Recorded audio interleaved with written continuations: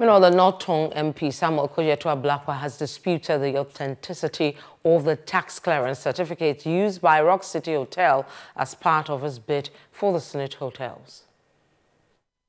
We are questioning the authenticity of that document. It's one of the matters SHRAT is investigating because they filed in 2023. They filed 2021 in 2023 and they filed 2022 in 2024. Those are the records available. Unimpeachable, irrefutable, impeccable record. And every document I have put out on this matter and on other issues of public interest have always checked out. Now, on the 7th February 2022 ad by SSNIT, it is stated clearly that you must show proof and source of funding. When you read the May 24, 2024 Transaction Advisors Report, it states clearly that Rock City did not provide the source and proof of funding. And I have since published the Transaction Advisors Report. You should tell me that that one too is fake.